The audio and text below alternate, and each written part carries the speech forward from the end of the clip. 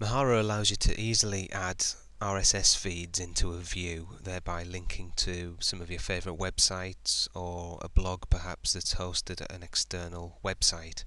In order to do this, you need to go to the Create View stage, or in this case Edit View stage, and link to the menu option of External Feeds. Here you'll see a block type called External Feed, so if we click and hold this and drag it into the view layout area, we can then go to a website that we happen to know has an RSS feed. In this case it's the BBC News site. You need to browse around the site and look for any link that says news feeds or displays the RSS icon.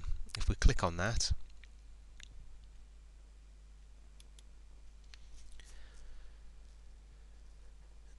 it should bring up a list of options for RSS feeds. Here we are. We'll choose the news feed.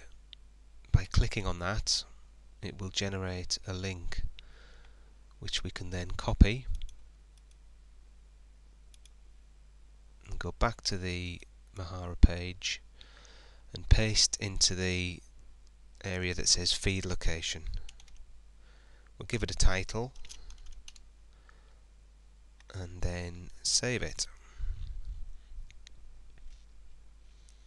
So this process can be repeated as many times as you like. So if we try again with another external feed block, drag it into the view layout area, and we'll navigate to another website which we like, and that is stuff.co.nz. Here we'll look for the RSS feeds link, and in this case we'll choose the sport one. Again, copy the URL, go back to the Mahara page and drop it into the feed location. We'll call that one sport, remembering to save it.